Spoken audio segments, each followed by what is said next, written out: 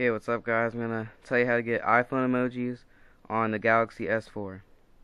So first you're gonna wanna go to your Google Play Store and you're gonna wanna search up Kii Keyboard.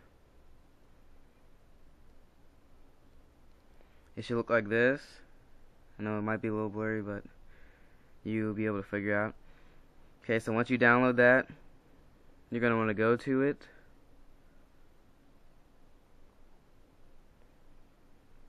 Then you're gonna go to setup keyboard.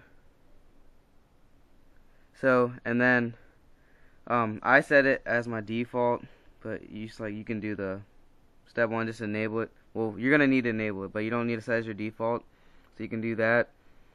But then to enable the emojis, you're gonna want to go to languages and dictionaries and plugins, and then when you do that, you're gonna go to keyboard plugins right here.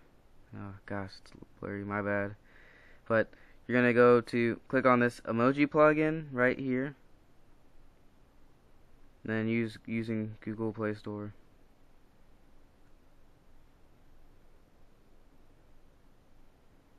Then once you have that installed, you need to go to your settings. So you're gonna go to your settings,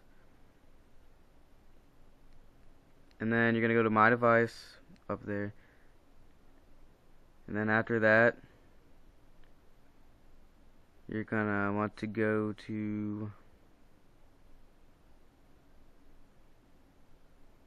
language and input right there,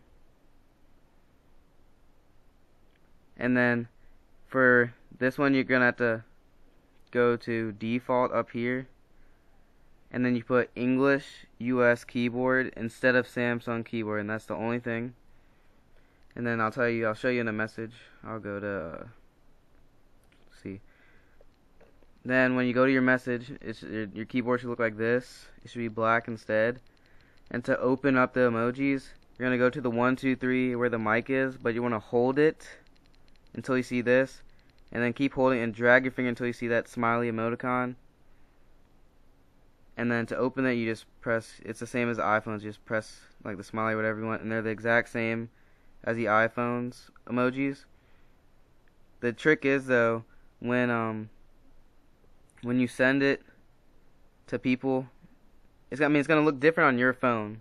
Like, see, it's just an Android, but when you send it to iPhones, it's gonna look the exact same as these emojis right here. So, yeah, that's how you just get it.